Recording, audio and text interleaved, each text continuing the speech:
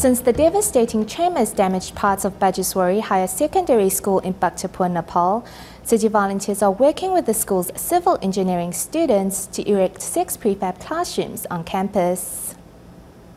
Stop! Stop! Go back! Stop! Stop! Stop!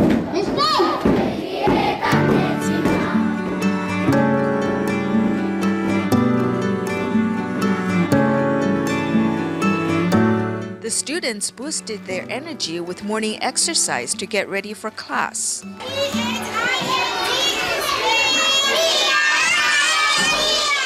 Instead of going to classrooms, some students are attending classes in the hallway.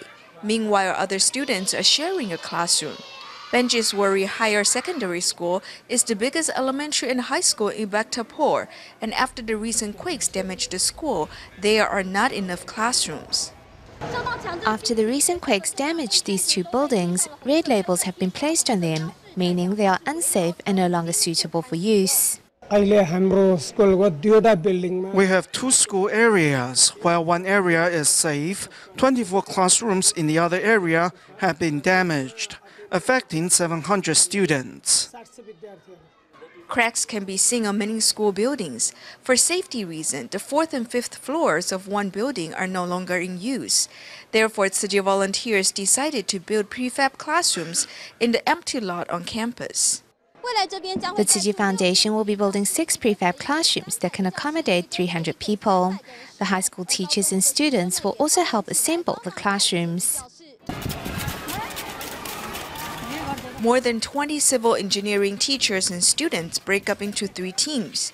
Working under the scorching sun, they hope students can study soon in safe classrooms.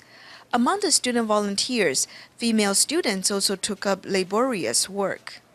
Teachers and make up buildings for our schools to studies.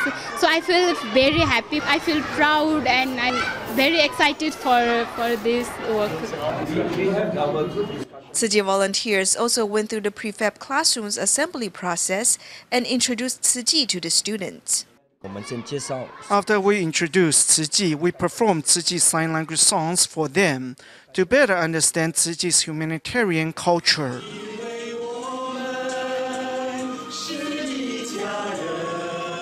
To ensure students can study in a safe environment, Tzu Chi volunteers are working with the school to build prefab classrooms and will continue to help the students on the school's path to recovery.